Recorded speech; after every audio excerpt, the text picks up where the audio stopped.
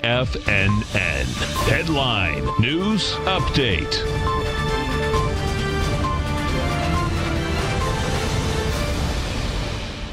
Good afternoon, everybody. I'm Tommy O'Brien, coming to you live from TFNN headquarters in St. Petersburg, Florida, 2 p.m. Eastern time on Monday. 2 hours left to go in the trading day. We got markets trading in positive territory to start off the trading week.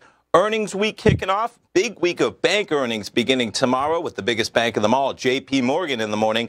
Right now, S&P futures up 17 points, more than 0.5%. Trading at 32.81. We got the Dow up just 40 points. Dow lagging a bit compared to the other indices. Dow up 40 on the dot at 28,863. NASDAQ leading the way up 72 points, trading at 92.51. Gold backing off a bit. We got gold off about $10 at 15.50. Oil negative 72 cents. Oil continuing the slide. Oil was almost at $66 last week. Right now, trading at $58.32. And the dollar index basically flat off 15 ticks at 97.340. We're going to kick things off. We're going to kick it off with a chart of the 10-year yield. Right now, pretty muted action today, 1.84% on that 10-year yield as we start off the trading week of bank week. Bank earnings, of course, interest rates pretty crucial to their earnings. Jumping over to the charts, we'll start it off with the indices. As I mentioned, the Dow, a little bit of a laggard. Dow trading 28,823, approaching the lows that we had at about 10 a.m. this morning. NASDAQ 100, quite a different chart. I'm going to flash back and forth again. There's your Dow. There's your NASDAQ 100, leading the way just off the highs we made about 1 hour ago, that being 9,071 in the NASDAQ 100, currently trading 9,063. S&P 500 just off the highs as well, currently trading at 32.80.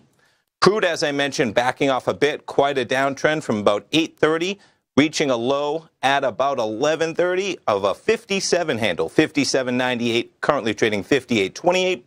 Gold contract 15.50.55 right now, and the Euro US dollar trading at 1.1139. In terms of what else you have happening, I mentioned it, bank earnings, they're starting tomorrow. There is a list. You want to check it out. The front page of TFNN.com, you'll see the morning market report, and quite a list it is. J.P. Morgan, Citi, Wells Fargo, all tomorrow morning.